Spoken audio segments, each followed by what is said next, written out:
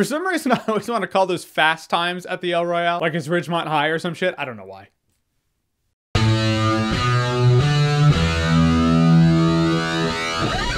Bad Times at the El Royale. So Bad Times at the El Royale is written and directed by Drew Goddard. He directed and I believe wrote Cabin in the Woods also. And this, how do you explain this movie? Essentially, there's this hotel with the state line division of California and Nevada going right through it. This hotel is divided by these two states. So one half of the hotel is Nevada, one half of the hotel is California. And there's money involved and a lot of people at this hotel for different reasons. Then it concentrates on someone, does a flashback on their story, then concentrates on the perspective of someone else while that thing was happening, and then a flashback on their story. Convoluted plot. Hopefully it all makes sense in the end. Like, everyone does a good job in this movie. Some people are more important and more relevant than others. Some people you think are gonna be the main focus of it all, that they're not. Was it a little more convoluted than it needed to be? Yeah. I get the novelty of flashing back and then coming back and then flashing back for that person and then flashing back for that person. But I think this movie used that novelty of jumping around a bit too much. There's actually this scene in the last act. The last act really has all the momentum. It all just comes to a head, and I really like the last act. But even when the final act is going, then it does one more flashback. And just kind of, I felt the momentum stop, like you hit a brick wall, like, oh, all right, we're going back again. It quickly goes back to the present, but I just feel like it's like a racer who's almost at the finish line and they stub their toe. They don't fall, they just kind of do a stumble and then they keep running and they get to the finish line. In the first two acts of this movie, I just wish the movie would sit still long enough for you to get invested and watch the plot going forward before it hits the reset button and takes you back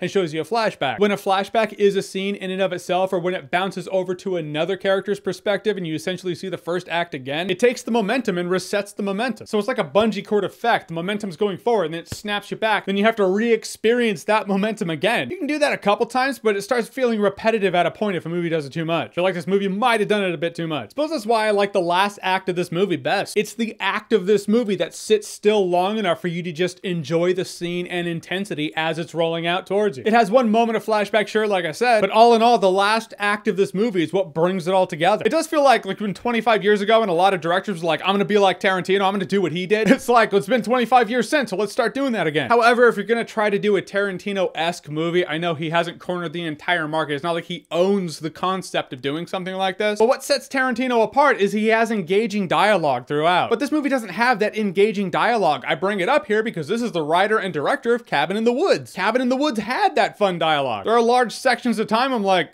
I'm just watching people do shit. I would just expect the director of Cabin in the Woods to have more fun with this kind of concept in the dialogue department. It's unfair to imply that I wasn't intrigued. Like, I'm intrigued as to why there's a secret passageway behind the rooms. I'm intrigued as to why that person's tied up. But still, the tone and pacing just felt a little flat for me. At least flatter than should be. Flatter than the implication of the editing. Because the movie's already doing the quirky little, oh, bounce to that person, now you see their perspective, bounce to here, now you're seeing a flashback. That method and format's a bit fun, but the movie never has as much fun as that would imply. Like, it wants to be the super serious crime drama just with fun editing. Makes it feel a little conflicted. I don't require every movie to be funny or fun. I just also don't want movies to leave me feeling like the director's flexing, like, look how pretentious and clever I am. When it's like, all right, well, you have flashbacks, you have different perspectives, but in the end, it's still just a crime movie that's not half as clever as I've seen before. There are a couple of heartfelt bits of dialogue with Jeff Bridges' character. He's the one you kind of latch onto and empathize with the most. No one crushes it more than Chris Hemsworth's character, who comes in at the last act and he completely, dude, he's a scene stealer. And no one in the movie for their scenes is as much of a scene stealer as Chris Hemsworth is in the last act. As in the end, I feel like I was bagging on this movie a bit more than I planned to. I just didn't enjoy this movie as much as a lot of other people did. I'd rather watch Snatch or any Tarantino movie, really. It does feel like second-rate Hateful Eight, or even Lucky Number 11, probably that before this. And this really isn't a complaint, it's just an observation. But the novelty of having this hotel that's right on the state line between Nevada and California, literally the state line goes through the hotel, so one side's Nevada, one side's California. It's